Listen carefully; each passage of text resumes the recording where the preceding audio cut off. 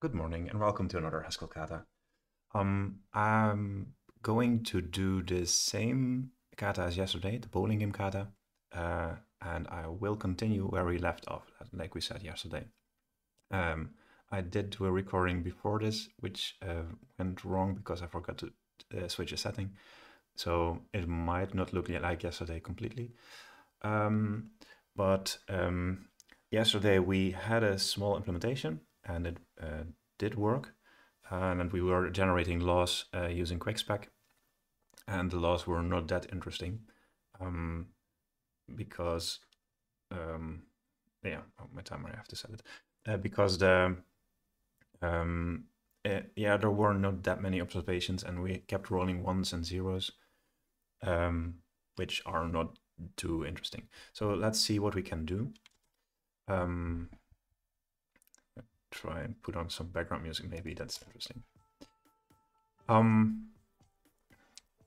If we start looking at what we had, the laws that we rolled, or that we discovered, were an empty game has a score of 0, which is, yeah, not too interesting, but a very good point. If you roll x, then roll 0, it is the same as rolling 0 and then x. So the rolls are interchangeable, which might be correct, but it's, yeah, because you never have a strike for that game, or you might have a spare, and then no, it would not be the same if this one is a strike. But we don't have a complete game, so the scoring doesn't get any bonuses. Rolling 0 twice is the same as not playing at all, which is a statement. But yeah, if you have no scores and no concept of framing or ending, I can see where you get this.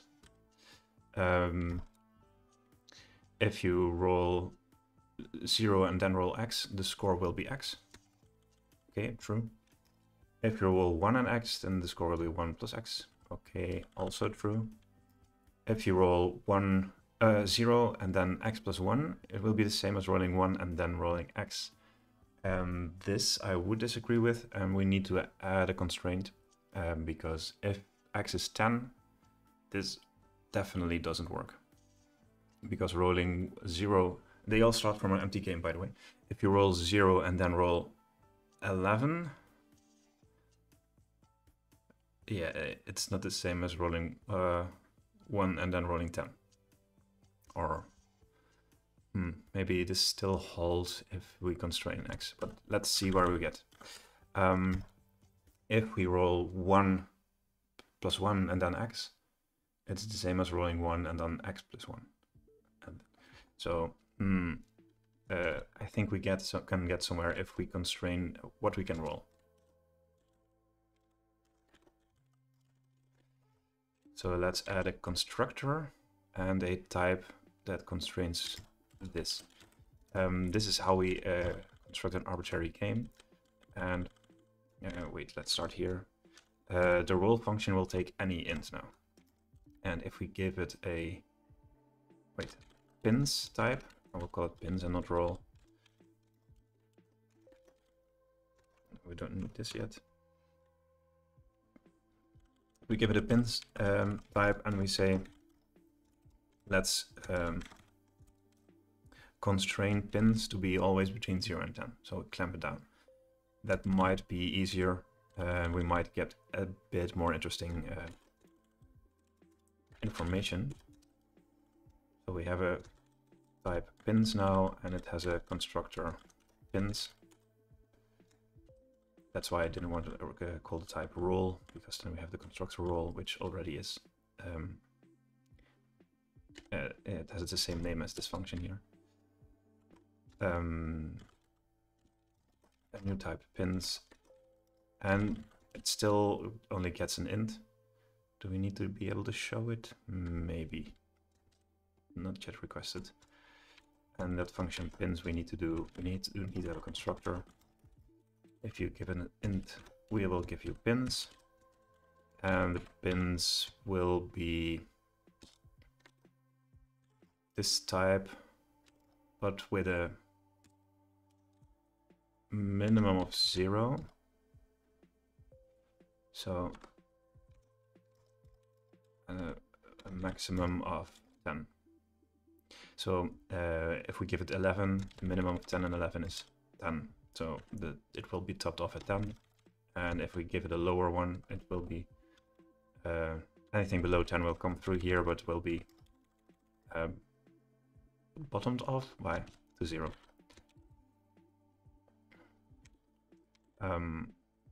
Yeah. Now we have the issue that there is no pins type visible, and now there is no arbitrary instance. We cannot randomly generate pins. Let's do this and just say that we call the pins constructor. But we will have to call it with a number between 0 and 10. We don't have to, but it makes it easier. And this is something from quickspec. So now these don't work because we give them ints, also give them pins. Let's map these with pins, and same here. Okay. Now this works, but we can see only one law, and that is because we don't have any. Yeah, we do have an arbitrary instance for pins, but we didn't tell quickspec that it could use it. So we can do this here.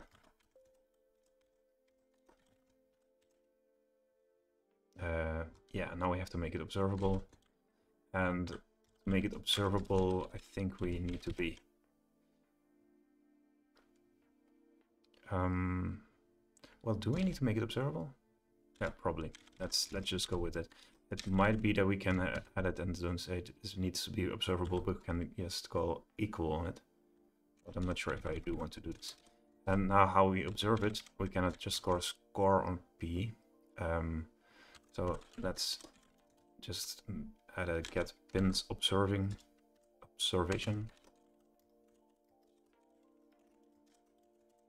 And that is just getting it out of the new type. So it will, yeah, just get the int back out. Okay.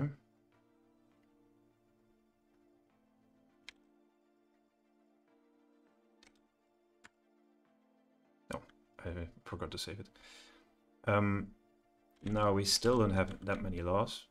It's still only the empty game, but we can change this because we also need to give it the constructors for pins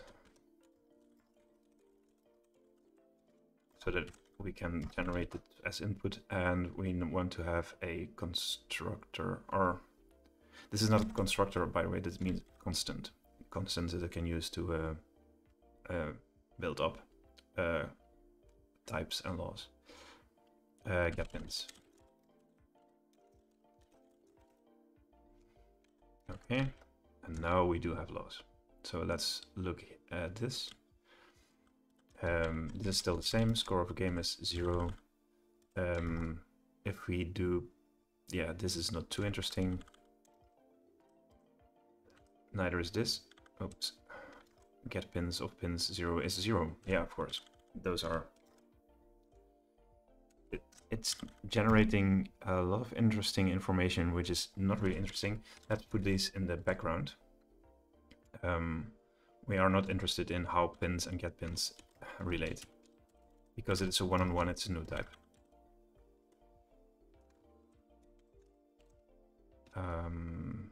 Yeah, and it doesn't auto-format, and I found that out. Type applications. Passing a type to a function like this is called type application, and my auto-formatter thinks this means something else at the moment, but I have that extension always activated, so now it auto-formats again. not too much of concern, I hope. Okay, let's not look at the pins,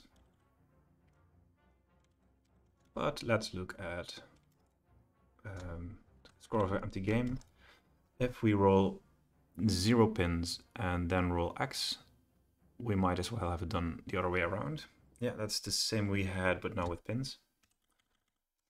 If we have X and then 0, the score will be X, which is really interesting.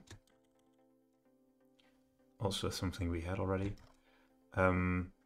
Rolling 0 twice is the same as rolling game. And rolling X and Y is the same as it tries to observe the pins. Indeed, it does try to find. It creates a pins of a score of X and Y. It is an interesting way of doing stuff. I wouldn't try to get a score and then create that pins out of it. Yeah. Okay. And finally, the score of rolling 1 and then X is the same as 1 and getting pins X. This is, here X is pins and X is always pins. We can rename those variables by using mono-observe bars here. And then we can say, I want any game to be called G, and the same for pins. I want it to be called P. So we have a redundant import now. And this makes it a bit easier to read. Rolling P and then pins of 1 is the same as 1 and get pins P. Doesn't matter at all. But they are still not too interesting. I want to add strikes and spares. Because maybe rolling strikes and spares gives us more interesting laws. I would say those are constructors here for a game, the same as roll is.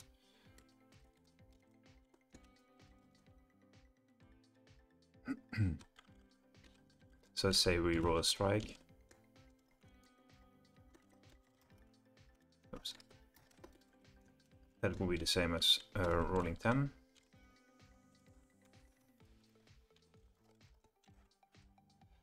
And spare.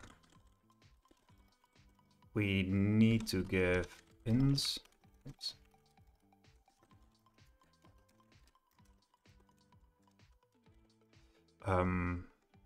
So if we have this and the game, it's the same as first rolling pins P.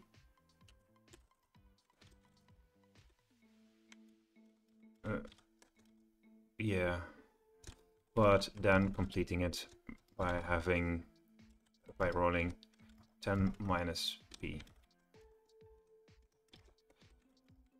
So that completes the frame. And we need to add that to the, add that to the laws.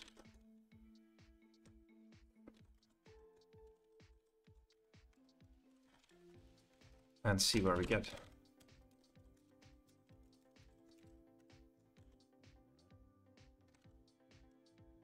We do have a lot more laws now. So what do we get? Still the same. Score of a game is 0. A spare for any pins P is the same as a spare for any pins P2, which is correct. A spare after a strike is the same score as a strike after a spare, which is correct for the laws that we have now, because a strike counts, this is not a complete game. If you roll a strike, the next 2 rolls count twice. And if you roll a spare, the next 1 roll counts twice. if you don't throw anything after that, yeah, this is the same score.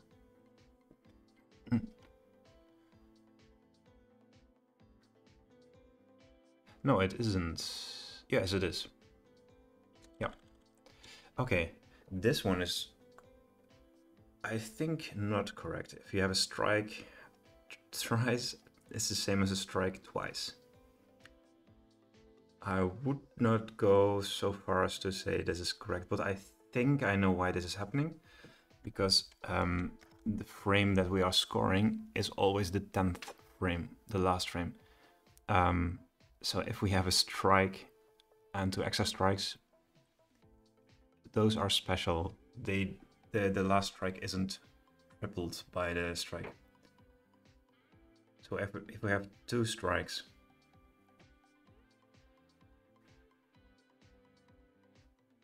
I think we need to look at that law. The 3 strikes is, if it is in the 10th frame, you have the 10 plus the next 2 rolls, so it counts to 30. And 2 strikes, no, 2 strikes would count to 20. There is no way. There's no way that we implemented this correctly. If we have a spare, it's the same as rolling a strike and then rolling 0. Yeah. Yeah. Is there any law that it would say that if you roll a spare, it's the same as rolling a strike? Because for now, that's correct.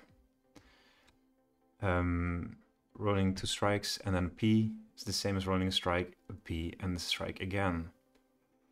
For now, yep. Because, and the last, there's no way, we don't observe anything that happens after the last roll. And if that last roll is a strike, the game is totally different from if it's just a P or a 0 even. So maybe we should score only full. This is getting very long lists of laws. A strike after 2 is the same as rolling a 1. Oh no. Yeah, it rolls a strike in the midst of a frame. That is impossible. Okay. So these constructors won't do any good if we allow them to. Yeah, you cannot roll a strike if you roll 2. So this strike is essentially the same as rolling a spare for this.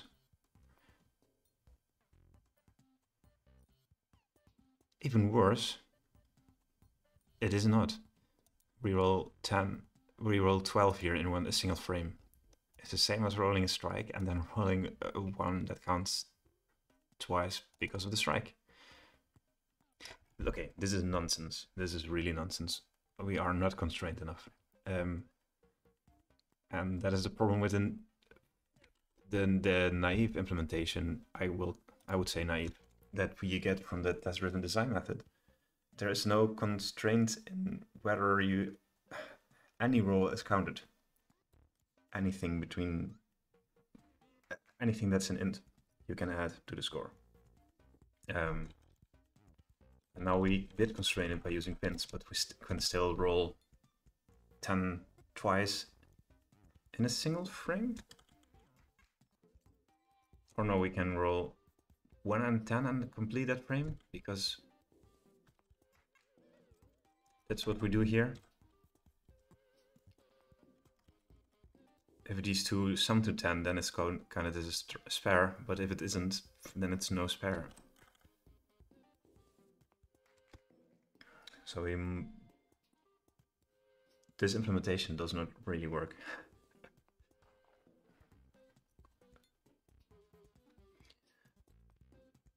What are we going to do next? Let's say we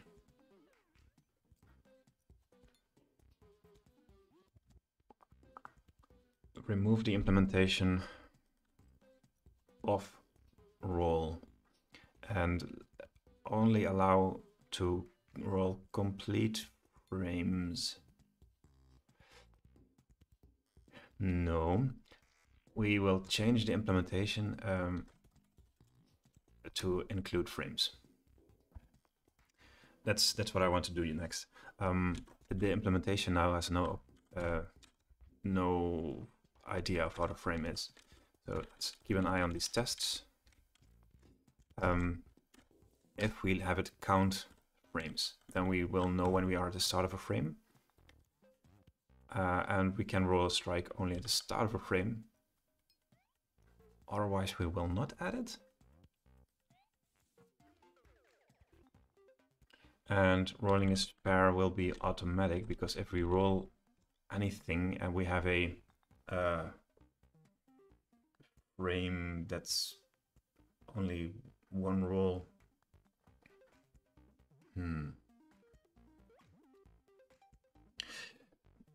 Let's remove the strike and the spare for now.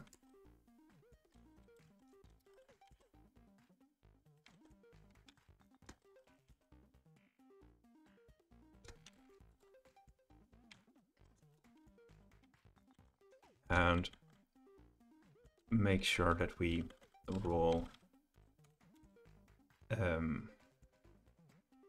We change the game according to what we have had so far, and not just blindly append. So if we have a game that's empty,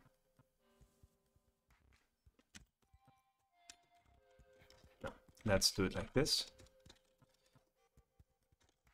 If we have an empty, if our last frame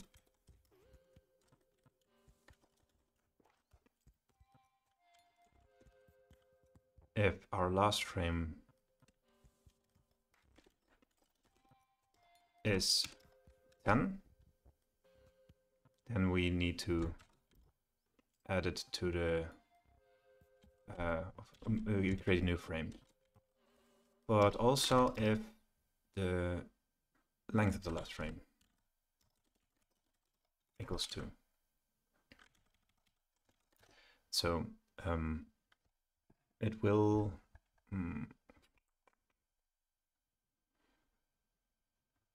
yeah, we will check for this. This is when the frame ends, and in every other situation we will complete it if it's, yeah.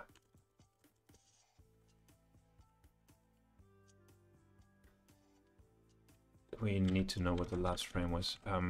So last frame is now only 1. We don't have rest. Oh wait, last frame also.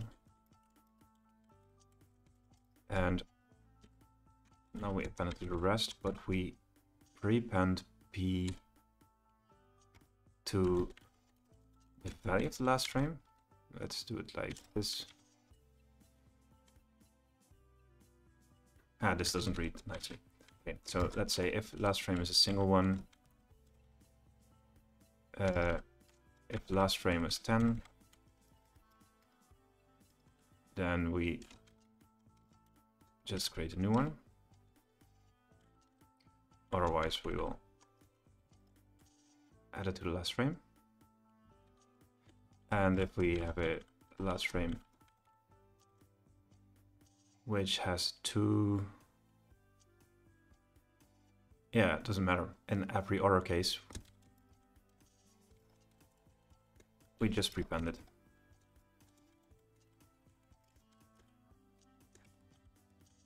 Because we have 2 rolls, it doesn't matter what we did. Okay, so if our last frame was a single frame, a single roll, we will add a new one if it's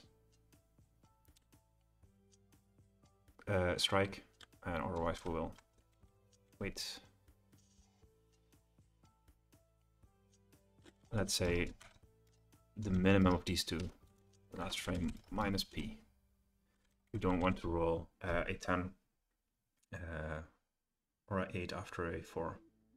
So if we have an 8, we will have to take, no, 10 minus last frame. We roll this if it's lower. So the number of pins that we have left. Okay. And finally, we need probably to take into account if it's the 10th frame. So maybe we should do this here. If it's the 10th frame,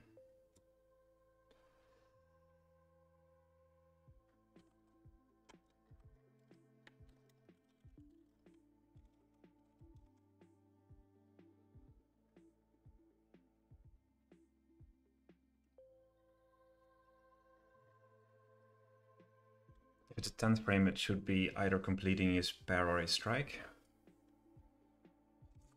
So if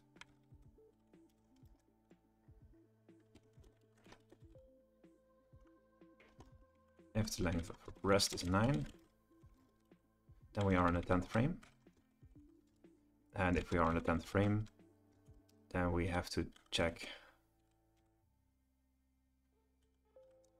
Let's see.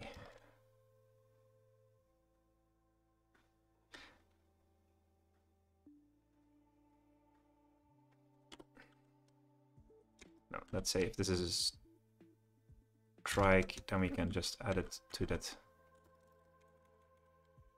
We can append, that's no problem.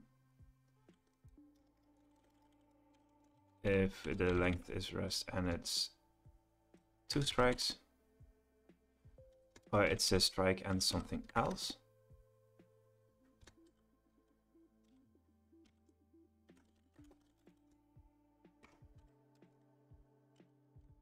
Okay, we can still add it. And if it's a spare and there's only one thing left,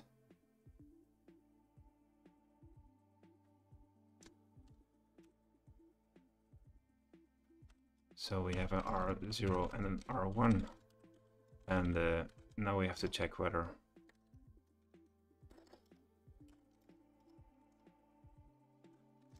these two add up to 10. And we can still prepend this. Wait, I have to switch R0 and R1 out.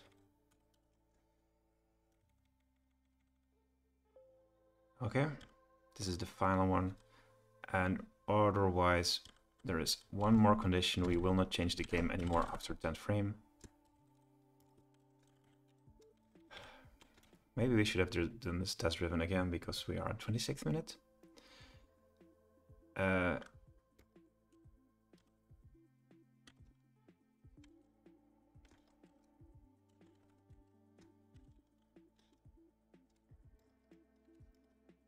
If the length of frames. If the length of frames is 10, then we will just return game. We don't concern us with what has been rolled.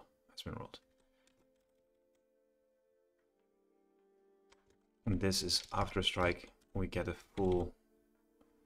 After a spare, we get a new frame, so a new frame is set up. We can use this. And if we have a spare, we have R0. No, this is the same as here. We have to take the minimum of P and the R0 here.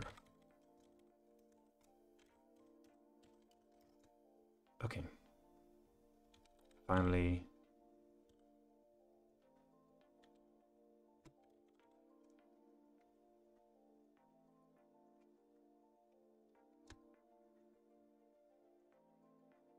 Unless P is 10. If we have 2 10s, we still get an empty frame and we can roll another thing. So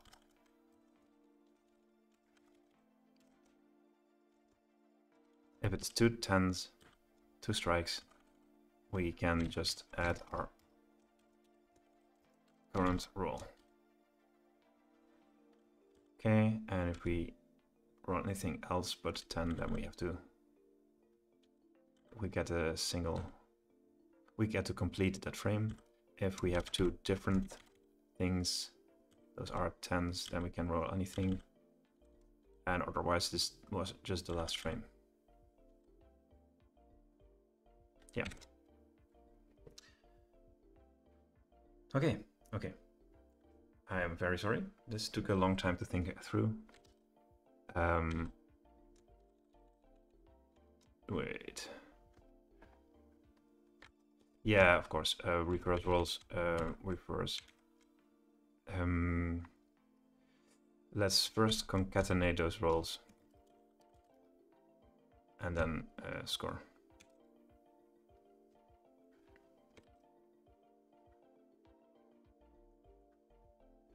No. Oh no. Okay. Let's complete this tomorrow. I will upload later because I have a run in the morning.